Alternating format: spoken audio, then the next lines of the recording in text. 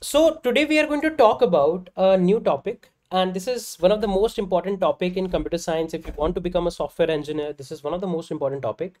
This topic is called as time and space complexity analysis. A lot of people also just term it as algorithm analysis,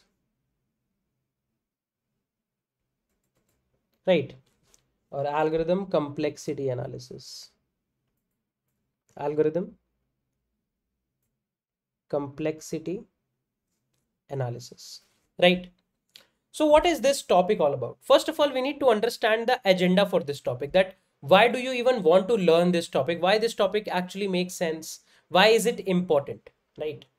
Just think about it. Just think about it. Let's say you want to use the Zomato's food ordering app, right? Let's say Zomato, Food Panda, right?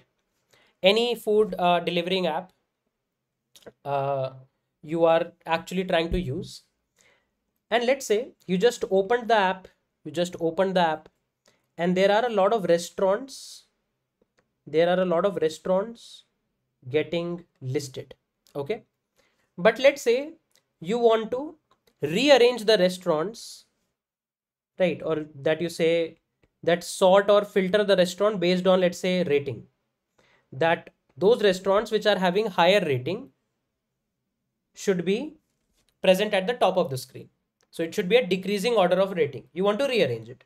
Similar kind of a use case you can even get on any e-commerce app. Let's say you are using something like Flipkart or Amazon, and there are a lot of products getting displayed. There are a lot of products getting displayed on Amazon's website. Let's say you want to buy a new computer or something. And let's say here also you want to just filter all the products based on, let's say, a company, or you want to sort them based on the rating, right? Or you want to rearrange them based on their price. These kind of operations you want to do, right? Now just think about it. Now just think about it. What kind of experience you will get if this process is very slow? For example, to rearrange all the restaurants or to rearrange all the products getting rendered on Amazon, let's say instead of a millisecond, it takes, let's say, 10 seconds. I know you might feel 10 seconds is not very much, but still 10 seconds is considerable. Do you think you are going to wait for 10 seconds for your Zomato's app to rearrange all of the data on the screen? 10 seconds, not even 5 seconds we are going to wait. We are not going to wait even for 5 seconds, right? Why? Because this is a very simple task, and we are going to expect that a scale an app of a scale of a Zomato or similar to scale of Amazon or Flipkart, they should do these algorithmic operations very easily. This is a very simple algorithm to rearrange a few things, right? So in how much time you are getting an algorithm executed makes sense. We are going to build products. We want to become a software engineer. We are not only just going to solve problems, but we are going to build products out of it. And a product is going to be dependent on how smooth your overall process is there in your application. And at a lot of places in your application, things are going to be algorithmic, right? Just think about it. If let's say you are going to put some expression in the calculator, and calculator takes 1 minute to calculate all of that, it's going to be a very bad experience. People are not going to use my calculator, or people are not going to use Zomato, right? So having a good experience depends on how fast your algorithm gets executed, right? Overall in the app there are a lot of other things. For example, there is an internet involved. Let's say you want to download some images in your app, so definitely it will depend on kind of like the internet speed and everything. Those things are separate. But let's say something which is based on algorithm, something which is algorithmic, something which is logical based, and that thing is taking a lot of time, then that's a very bad user experience. So efficiency of an algorithm in terms of time is very important. I can definitely state that efficiency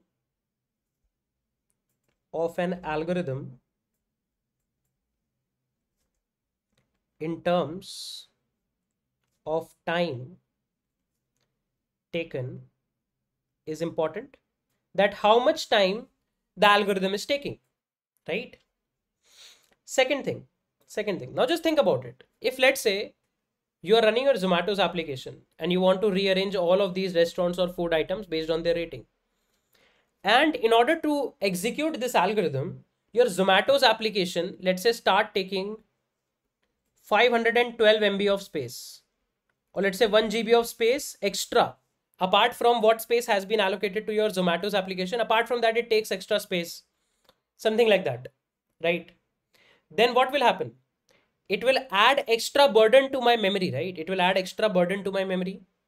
Yes or no? Think about it.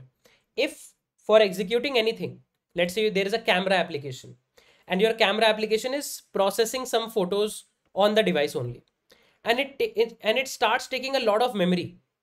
Then also if let's say your phone is not very powerful, if it's let's say not having a 8 gig RAM, let's say it is only having 2 gig RAM, then the overall user experience will hamper, right? Because the phone will start freezing. The other applications which are running in the background might crash, or they might restart because this current application is taking most of the space. So whatever algorithm you are implementing, the efficiency of an algorithm in terms of space / memory taken is also important. Can I say that? This thing is also important. This term is also important. And that is why now we all know how to write basic algorithms. It is very important for us to understand how exactly algorithms efficiency is measured with respect to how much time it is going to take and how much space it is going to take, because these are one of the most important metrics that exist out there, and we have to somehow make sure that we write efficient algorithms. We write algorithms that are fast, that take less space, and hence the overall product that we are going to build or the solution that we are going to build is as good as possible.